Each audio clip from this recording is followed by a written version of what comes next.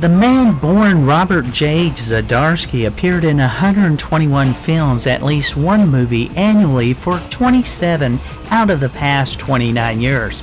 Prior to becoming an actor, Z'dar was an Arizona University football player and played in a band called Nova Express and worked as a Chippendale dancer.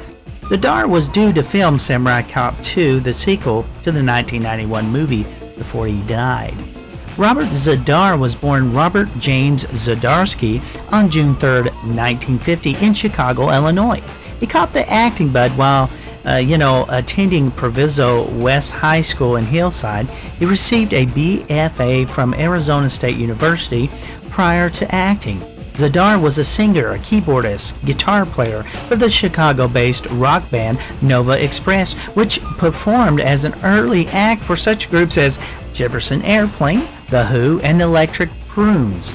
Other early jobs included a jingle writer for Leo Burnett and J. Walter Thompson and agencies, a Chicago police officer, and even a brief stint as a Chippendale dancer.